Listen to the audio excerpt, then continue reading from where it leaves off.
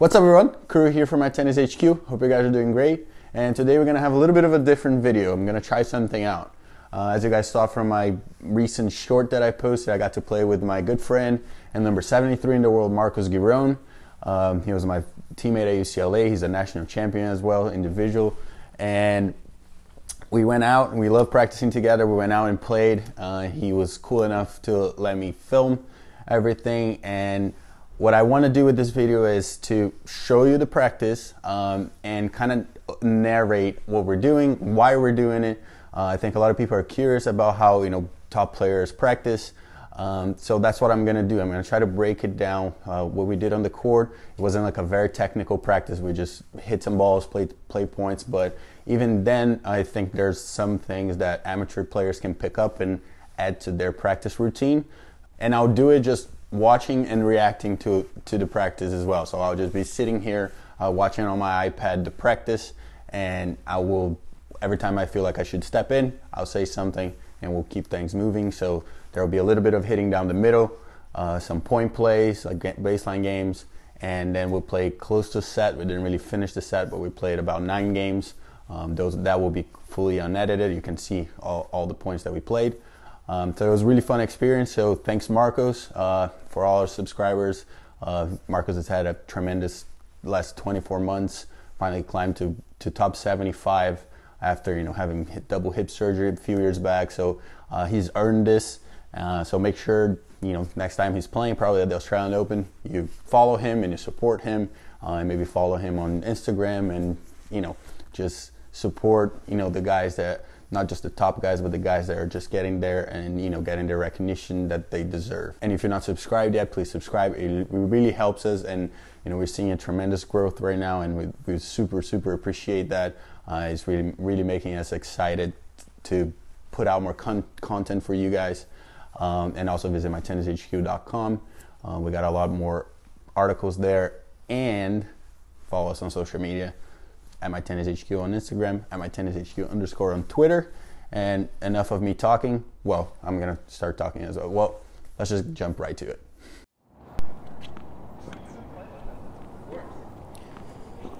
All right, so just starting to practice here with Marcos, starting with like a little bit of mini tennis. Some people like doing that, some people like don't. There's not really the right answer. I always like starting with mini tennis, Marcos as well. So it's nice and easy, brushing the ball, getting the muscles going. So nothing special here. We're just through the middle, starting to move our feet, backing up, keeping that ball in play, back to each other. But yeah, if you like mini tennis, highly recommend it. You can always work a little bit on your acceleration, your brushing the ball, things like that, controlling the ball as well. So, up to you if you want to start through the middle or not. But through mini tennis, but we like to do it.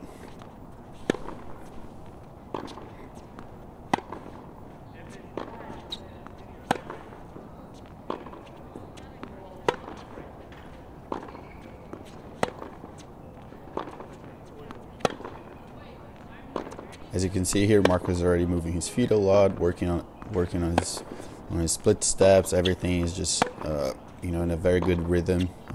He's really trying to make his strokes nice and long in the beginning, not adding a lot of power, but getting good displacement, good extension with his strokes. Really feeling the ball, creating that nice shape, up and down, landing the ball deep. So something to work on. As an amateur, sometimes hitting down the middle. Don't start so aggressively, but try to make your strokes really long. Really feel like you're extending your shots in the beginning. You don't necessarily need to hit too hard, but just feel like you're really using all the muscles, all of your body when you're hitting through the middle. It's a good way to kind of start your practice.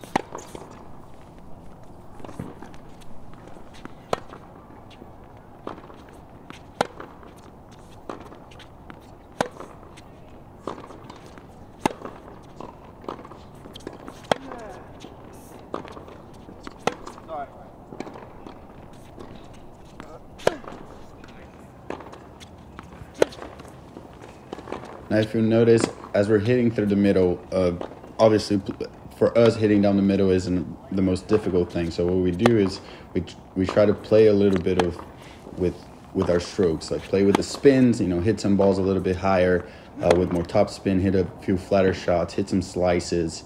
We're just kind of like getting a feel for every stroke instead of just, you know, hitting the same ball over and over through the middle. We're just kind of playing around, getting you know, our hands and arms nice and loose, and making sure we are just experimenting, feeling the conditions, feeling how the ball is moving. You know, when you add a lot more top spin, or when you're hitting a little bit flatter, when you hit your slices, just kind of like getting everything warmed up. And I think something that you amateurs can do is when you're hitting through the middle, is not just hit through the middle, but it's like, okay, I'm gonna hit a few with a little bit more top spin, a little more height. I'm gonna flat some of them. I'm gonna crush some balls. I'm gonna slice a little bit. Just play around, get a feel for the ball early on in the practice.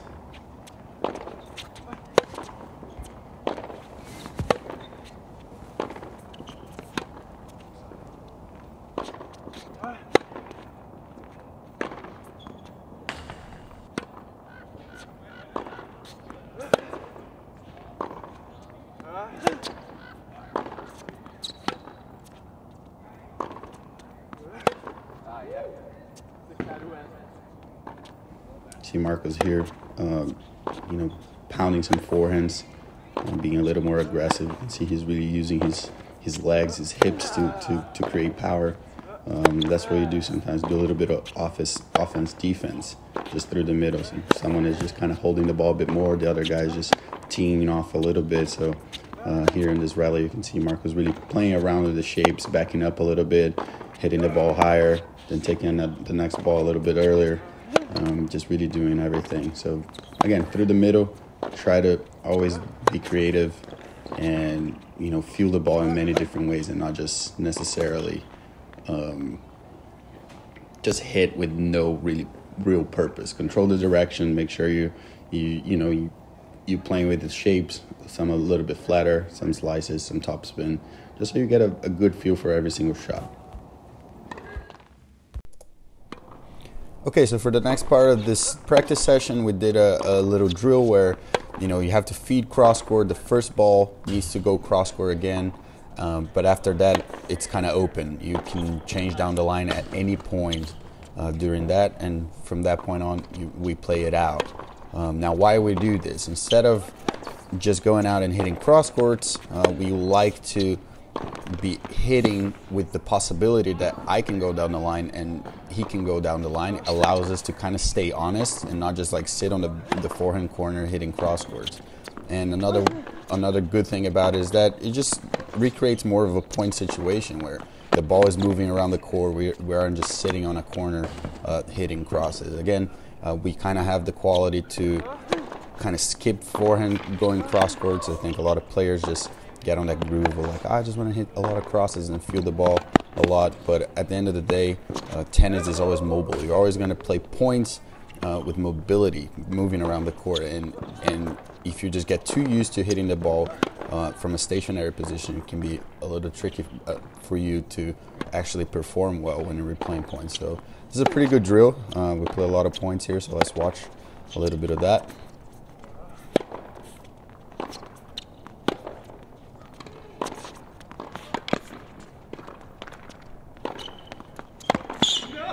Oh, that is a good pass by Marcos. So yeah, again, this drill, very good because, you know, allows us to work on our cross-court shots because we need to create quality to earn a down-the-line shot.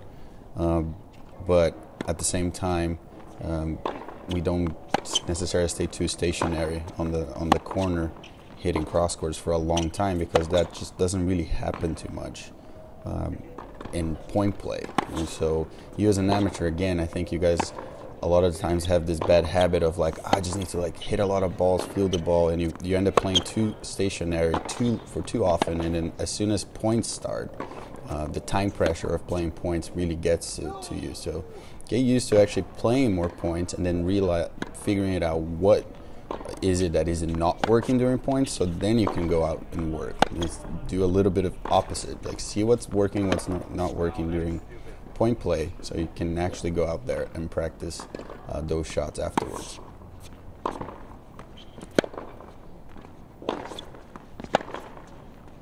Here we just, doing the same drill, but from the back and corner. Same thing, fade cross court, stay on the cross. Here I actually left some of these bad mistakes that we made right now, because I want you guys to understand that we also make some bad mistakes. We also, don't play every point perfectly. We're always attempting to do something with the ball because we're playing quality opponents. So sometimes the mistakes come from actually the pressure of having to hit good balls all the time. We know we can keep the ball in play, but just keeping the ball in play sometimes is not enough at this level. So you actually have to take some risks, take some cuts, and some bad mistakes also creep in from that.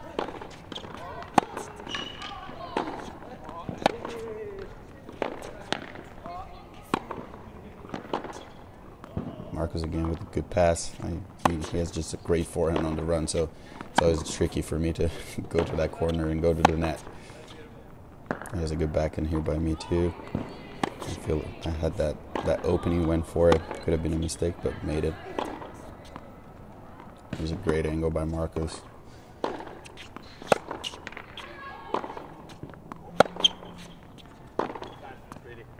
Another great backhand by Marcos here. Next time you're on the court, just remember, it's nice to play points or make point situations that you see a lot in the match, instead of just straight up like, oh, let's just hit crosses, hit down the lines. I'm not saying you shouldn't do that, but I think you always need to add point situations so you're moving, you get used to playing from uncomfortable positions, because otherwise I think people get too comfortable as like, oh, today I was hitting the ball great, I was hitting the ball cross well, but like, is that going to translate into point play, into match play? You need to test that out, so you always need to be playing points. Points are very important. Now after the last drill, we warm up volleys and serves. I didn't really film that, but now we're just going to play some points, play some games. Marco's going to start serving here, and I think we got to play around like 9 games in this, and all points are in there, so I will be kind of narrating as we go here. Great start by Marcos, opening the court well with his serve. Came in because he saw it was a great serve. Took my time away, really spacing the court out with the serve.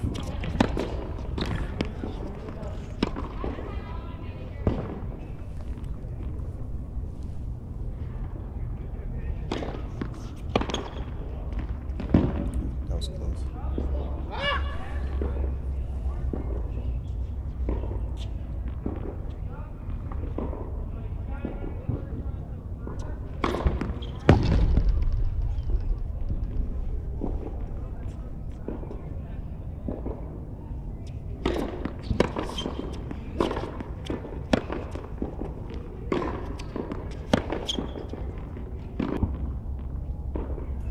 A little bit of a mistake there, but had the shot to go for it, went for it, missed by a little bit. Sometimes that's what you gotta do.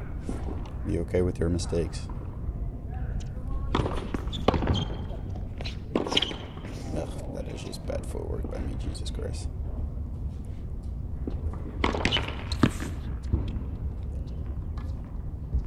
Not easy getting some points off a top 100 player.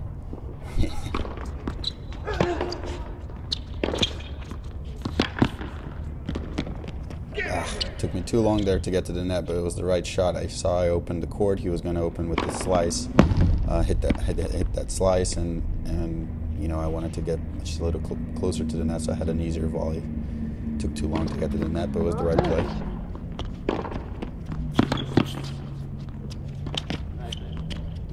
Not an easy shot. Went for it, worked out, but not an easy shot there.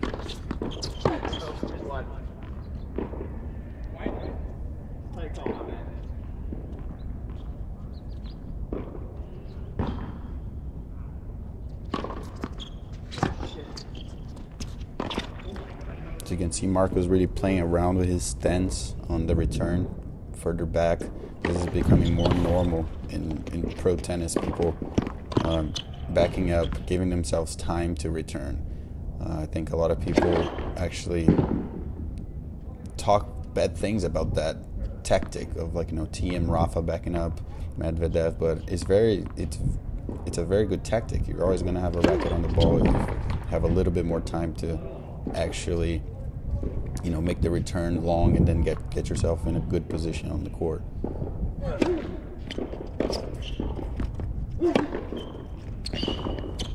Back in here, Marcos. Just a little bit of a mistake there, but it was the right shot.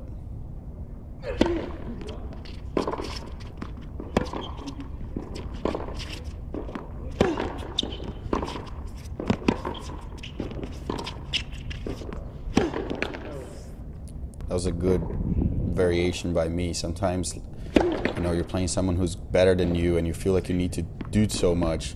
But there, Marcos kind of took control of the point, and I sliced and, made sure I had time to recover to the middle again. Sometimes slowing things down is good.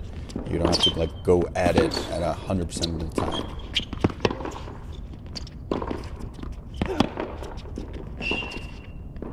Another good point here by Marcos. Both moved well there, but he came up with a good down the line shot. He saw the opening, went for it. Now that's just a bad mistake again. Didn't get under the ball enough. That is textbook Carew return right there. Textbook.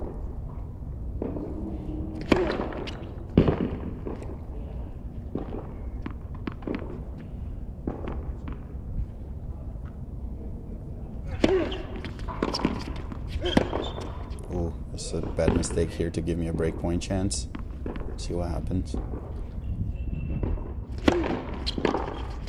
And there it is. Another backhand down the line return winner. Back to back. That was good. That was a good way to break serve there. Get myself into this match. Down 2-1 now. Good return by Marcos. Really heavy. See, he backed up. Made that shot really heavy, and he was already in good position on the court. So backing up, it's not a bad play. Just mix it in your game, and you'll be fine.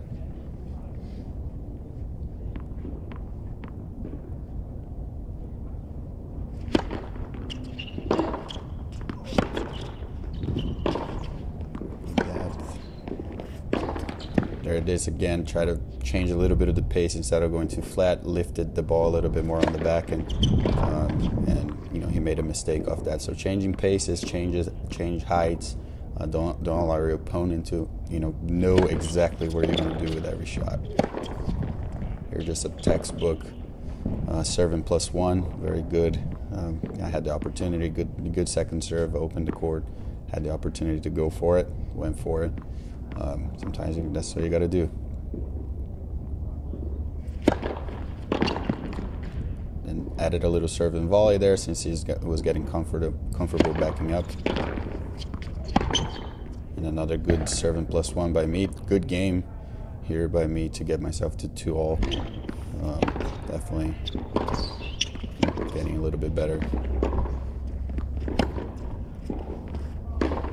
Again, try to change up a little bit of the pace there. You see I lifted the ball a bit, but landed a bit short, and Marcus took it to me.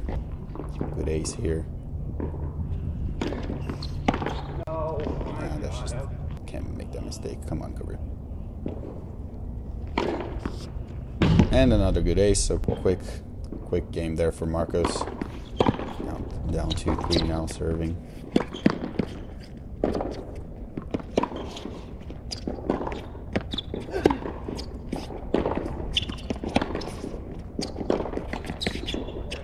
Got lucky there. Both of us actually played a pretty good point from offense to neutral to offense. That's good points.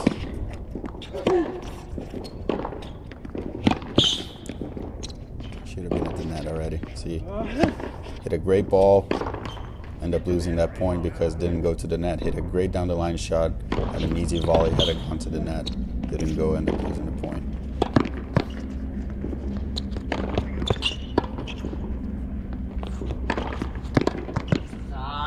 Good. There you go. Made it to the net. Have to come up with something a little more special to beat me at that point. So, if you have the opportunity to go to the net, get to the net. Marcus changed a little bit of the return position there. Got closer to the baseline, keeping me honest. But did well there, opening the court with the backhand. A little bit of an angle. Sometimes, you need to spread out the court. Just hitting with power won't necessarily solve all your problems. And good return here by Marcos. Stepped in, again changed his return position a little bit, threw me off, got the return winner. Good deep slice here. Another good slice.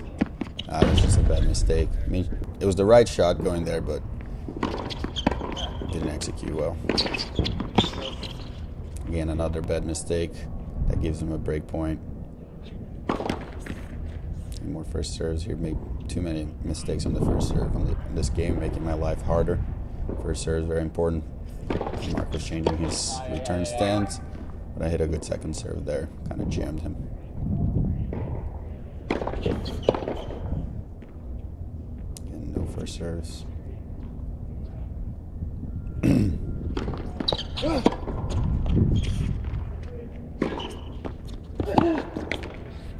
Alright. Got away a little bit with that forehand. Wasn't the greatest.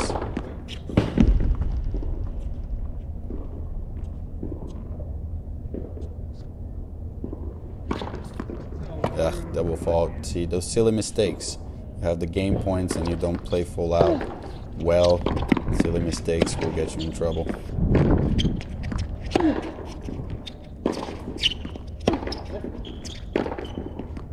Another mistake that I shouldn't have made. It was the right shot, but bad execution. Good return by Marcos, really deep. Already back to neutral, already in offense. Let's do the net. And puts it away, so he gets another break. But see, too many mistakes on the first serve there. Had to play all the points. Was never really fully in control. So down 2-4. Guys also got to remember at this point, I'm getting pretty tired. He's a top 100 player. He can play for 5 hours. I cannot at this moment.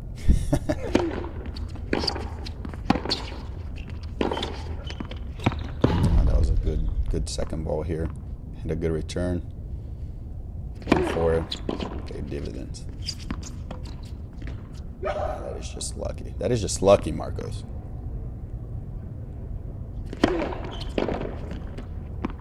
Good serve. Marcos has been serving really well. That's a good return by me. Saw he was going wide. Took it early.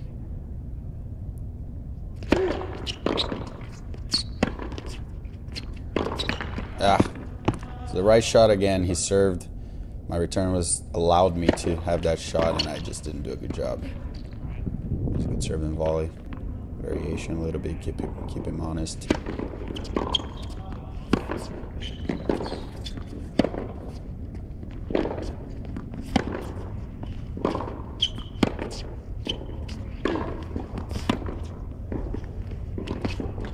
Here another good example of changing the paces during the point, not allowing him to hit the same ball over and over.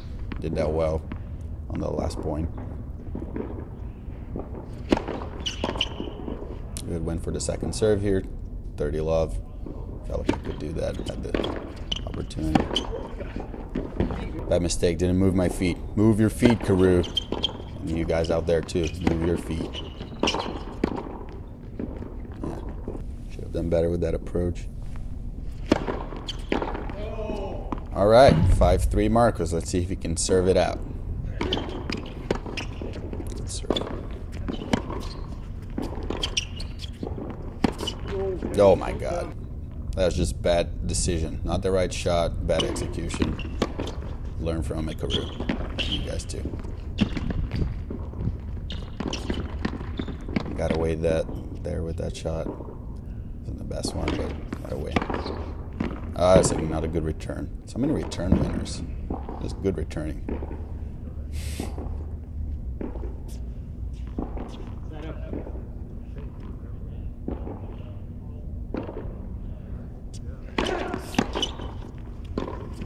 That is just too good. I hit that return. You know, I thought I was going to have a chance to just winner slice down the line. Like, what is that? Come on, man.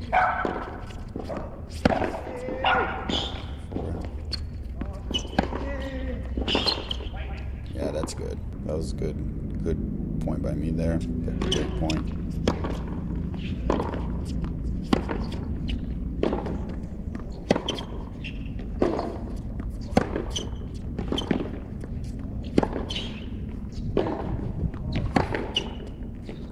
just tough to lose that point.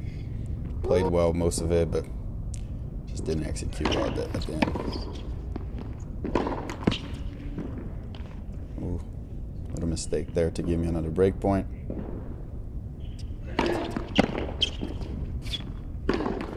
And another mistake, and I get the break. We're back at 4-5 on serve, but unfortunately I had to leave at this point. Couldn't finish the set, but overall it was a fun practice session, and I think it's always nice to watch yourself play, see where you're doing okay on the court and where you're not, especially nowadays that everyone has like a decent camera on their phones. Make sure you film yourself playing some points, see where you're doing well. And I really like this format. Let us know in the comments if this is something that you want to watch more. Hopefully I can get out there and play more sets with like good players and break it down for you guys. Thanks Marcos for allowing me to film this. Everyone who's watching this video, make sure you go follow him on Instagram at Marcos Giron and watch his matches. He's really fun to watch. He's also a Bruin, and I hope you learned something from watching this practice session. I definitely learned a little bit more about my game. I'm constantly trying to actually improve my game as well. I haven't really given up on that yet, so this was really fun, and I'll see you guys on the next one.